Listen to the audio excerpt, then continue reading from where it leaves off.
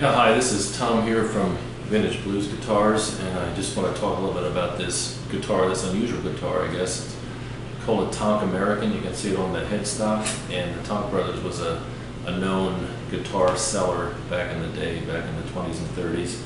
And this particular one looks like to be about a 30s vintage.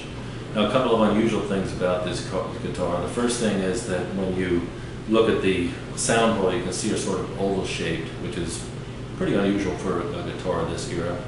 And the other thing that's really unusual about this is that it's a 14 fret slothead guitar, which in my opinion is pretty rare, because the only guitars I can think of from those days are like the 14 fret Nationals from the mid-30s that have the slot head in that transition time. So this is a 12 frets here, and of course it joins here.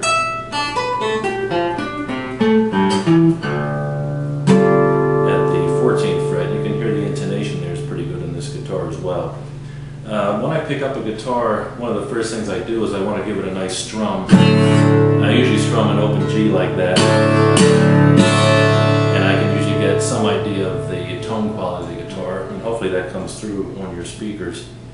The other thing I like to look at is the originality of the guitar, and when I look at this piece, it looks pretty original to me. There's nothing that comes to my mind. I did make a new compensated saddle here, but the bridge appears original. It looks like it's looks Brazilian rosewood with probably the original white pins. There's a black raised Bakelite pickguard, which is reminiscent of the arch tops that were made in those days. And of course, Bakelite is an unusual plastic that I don't even know if they make it anymore.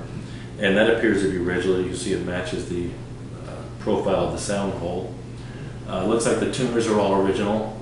The original buttons. The headstock's in really nice, clean condition with that gold Tonk American on it. Very little wear. You can see the back of the neck has very little wear on that. Very smooth and sleek. The neck joint looks good. There's no evidence of it ever having a neck reset. You can see the back is very clean. There's minimal wear up in here. And you can see a big one piece of grain here that, you know, at first glance you think birch, but after looking at this, I might even call this ash. A big piece of ash, possibly birch, same with the sides.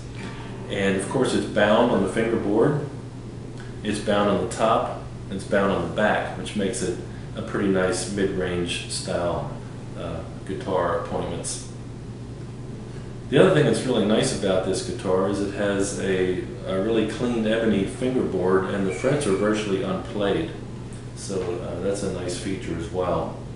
The really cool thing about this guitar, and I just couldn't believe it when I saw it, is that this old, probably Adirondack red spruce top has the tightest grain I've ever seen in a flat top guitar. I think I counted the grain lines per inch, and it's pushing 25-30 grain lines per inch. In fact, it almost doesn't look like spruce because the grain is so tight there. So it probably helps with the nice projecting sound that it makes.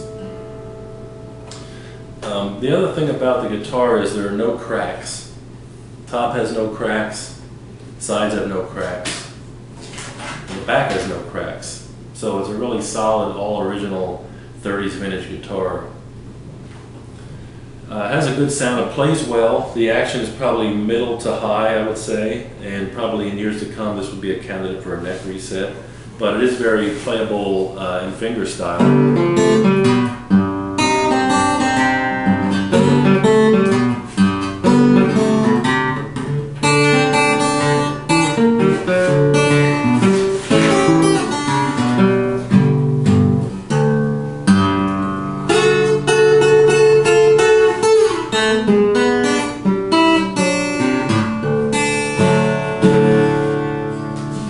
Quickly,